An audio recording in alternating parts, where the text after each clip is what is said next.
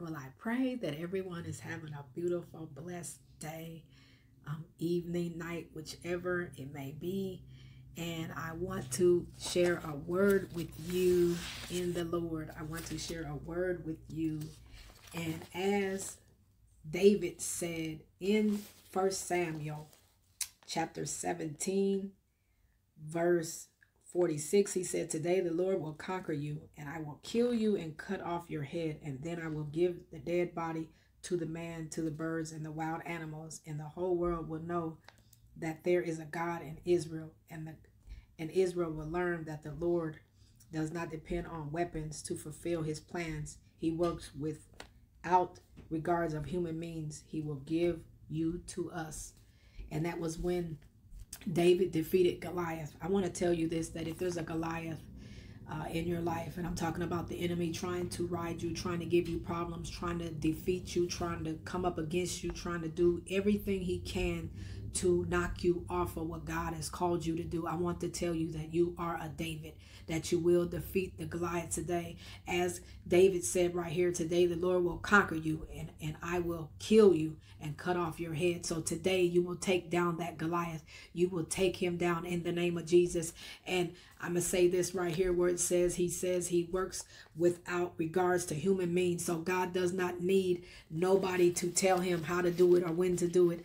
God will do it at his own timing. God will do it in his power. And you know, when God does it in his power, there's nothing that can withstand him or nothing that can overtake him. So God has already defeated Satan. God has already defeated death. So we know that the enemy doesn't have anything coming. So whatever is in your life right now that is bothering you, whether it be a David or whether it be a Goliath, whether it be a Jezebel, or whether it be a witch, or whether it is, in the name of Jesus, we come up against it right now. And in the name of Jesus, God is going to defeat that.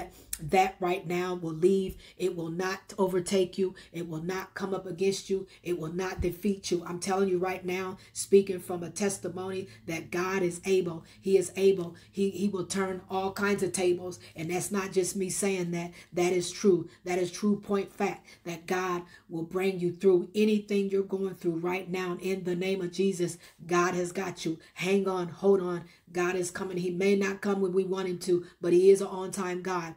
He shows up right when we need him to. Right when that money's about to run out, God will send you some other money. Right when that bill collector is trying to turn the lights off, God will send you not only for that bill, but also for another bill. Right when the mortgage company says we can't give you a loan for that mortgage, God will have somebody else call you up to give you a mortgage. You understand what I'm saying? That God will get you through it. God will give you something else. When they try to repossess your car, God has another car for you. When they're trying to say that diagnose you with some kind of sickness, there goes God to show up as the doctor and tell you that you're healed in the name of Jesus, because he is healed. By his stripes we are healed in the name of Jesus. And when you're going through something else, when that child is acting up, or when that child won't come home, next thing you know, that prodigal son comes home in the name of Jesus. So I'm telling you right now that the enemy wants you to make you feel like you've been defeated. He wants to make you feel like all hope is lost. But I'm telling you right now that God is the one who will get the last say so. I'm telling you right now,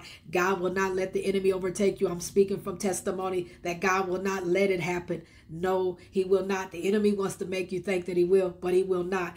David said right here, "Today the Lord will conquer you and will kill you and cut off your head." So you're going to take off Goliath's head today. It's going to happen in the name of Jesus, so that whatever is bothering you, whatever's going on, whatever is coming up against you, God is saying right now that you will conquer it. He is with you always. He said he will never leave you nor forsake you. Believe it, trust it, depend on his word, have faith. Remember the woman that touched the hem of Jesus's garment? She said, "If only I could touch." You've got to push. You've got to push through that crowd. You got to push through that situation.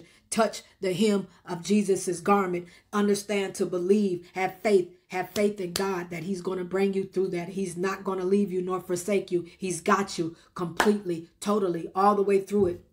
Continue to pray, press in, continue to press. Remember when they prayed and they prayed in jail, and all of a sudden the walls, there was an earthquake, and all of a sudden the walls came, the door came down. I'm telling you right now that that door is coming down. That door is going to fall down. I'm telling you right now that Goliath is going to hit the ground with that little slingshot and that rock. Your faith is a slingshot. Your faith is that little rock that David hit Goliath with in the middle of his head. I'm telling you right now that that giant is going to fall. I'm telling you right now